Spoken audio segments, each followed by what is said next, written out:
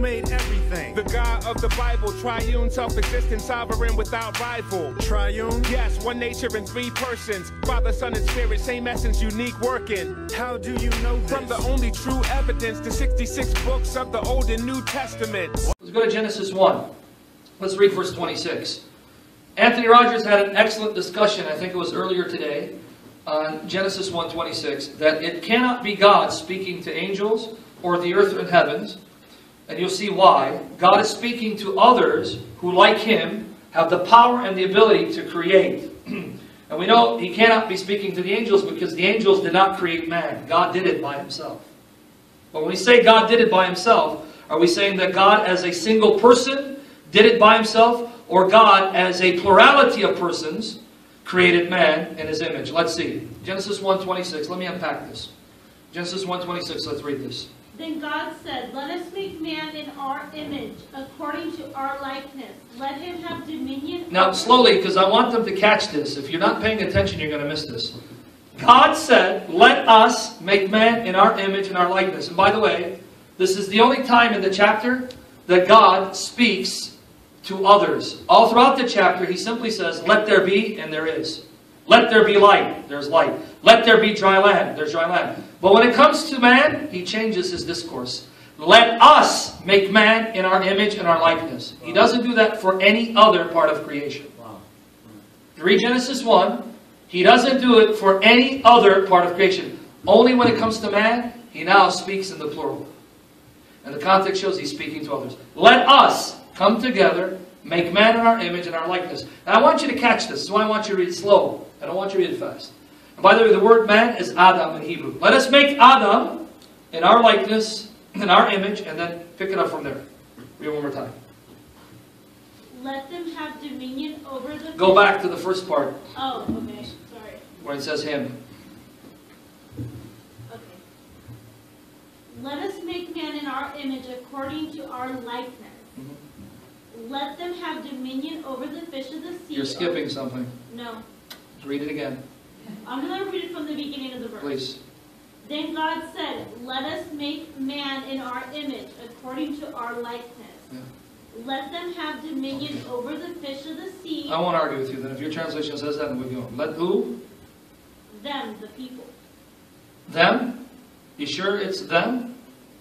That's what my thing says. Keep going. No, you're right. No. Don't worry about it. You're right. I'm just going to keep going. Wait a minute. No, you're right. Let us create Adam in our image, after our likeness. Let them. I'm trying to make you see what's there in the text. Keep going. Let them.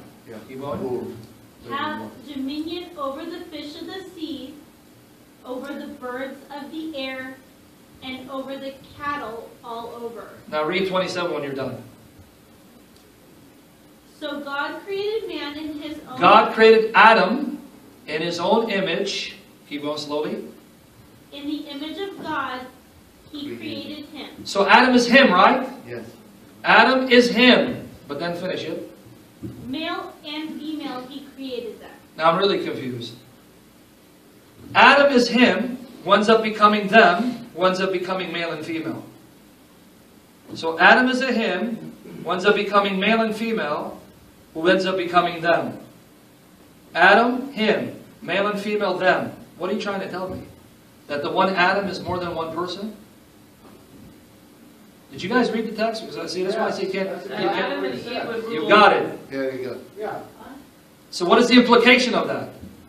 Adam and Eve. The word Adam means man, human, mankind. It also can refer to Eve's husband. Genesis 4:1. Adam knew his wife Eve. In chapter 2, when Moses becomes a bit more specific in writing and identifying names, but That's in chapter 4, verse 1. the Hebrew idiom takes the words and, as you know, brother, Yes. it makes them into words that are identifiable, and they create them into proper nouns. Exactly. They are adopted. Just like God can be a proper noun, or it can be a generic noun. Absolutely. But where am I going with this? Follow me. Him and Is it a them. coincidence that in this point in creation, God speaks in the plural, when speaking of Adam, winds up becoming plural himself?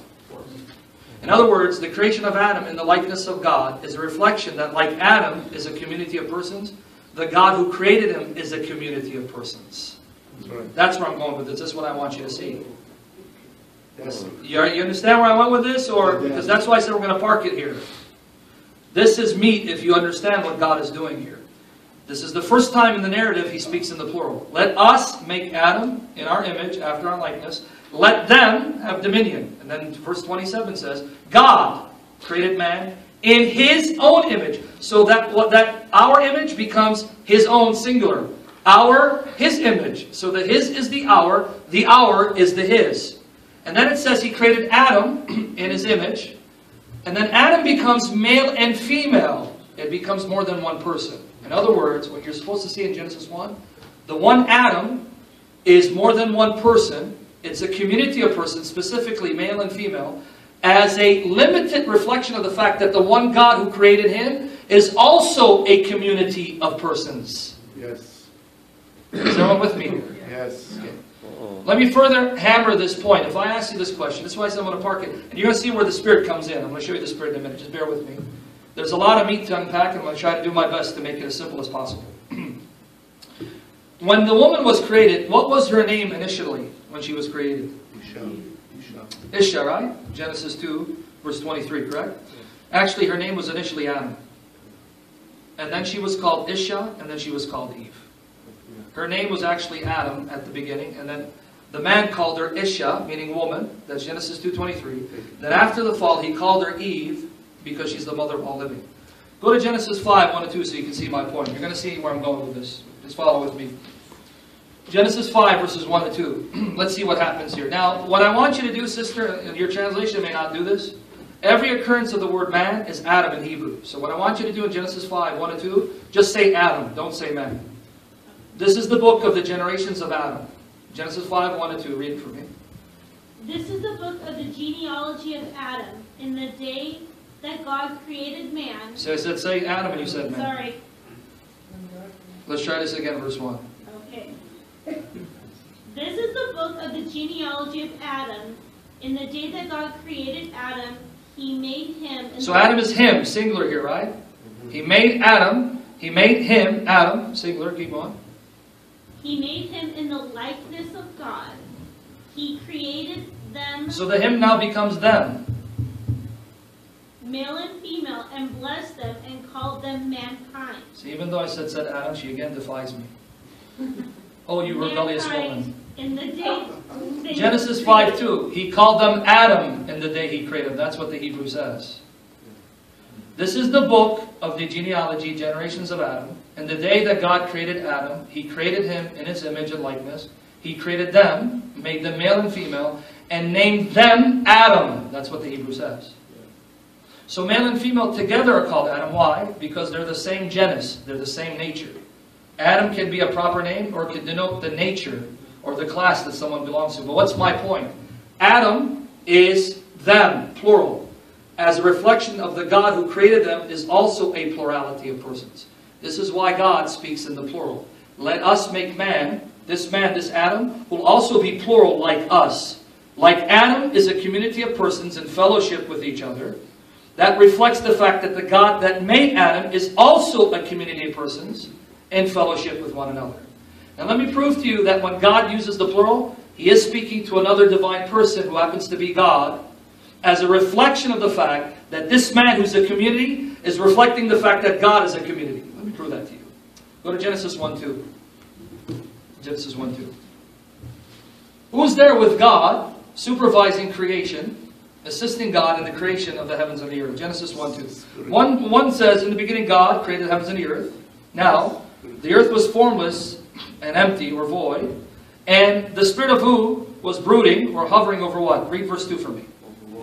The earth was without form and void, and darkness was on the face of the deep, and the Spirit of God was hovering over the face of the waters. So here's the Spirit of God who is active in creation. He's hovering, brooding over the waters, as you find the same verb used in Deuteronomy 32:11 about a chick or an eagle that hovers over its nest. When an eagle hovers over its nest, what is it doing? That same verb is used in Deuteronomy 32:11 about an eagle hovering over its nest. Why is it hovering over the nest? What is it doing? Feeding. Say it again. Feeding. feeding, Protecting. protecting. So here the Spirit of God is overseeing and superintending creation along with God. So when he says, let us make man, he's speaking to the Spirit. Let me back that up. When he says, let us make man, he's talking to the Spirit. At least we know it's the Spirit. As far as the Son, that awaits the New Testament revelation. What I'm going to prove to you from Genesis 1, Genesis 2, and Job 33, is that God is speaking to the Spirit and saying to the Spirit, let us come together and make man in our image. Go to Genesis 2:7. I'm going to take it step by step. You asked me about the Spirit, so I'm going to show you the Spirit. Genesis 2:7. Yahweh God formed man from the dust of the ground. Genesis 2:7. Yahweh God formed man from the dust of the ground, and he breathed into his nostrils the breath of life, and man became a living soul. The little translation. What did God breathe into his nostrils? The breath of life.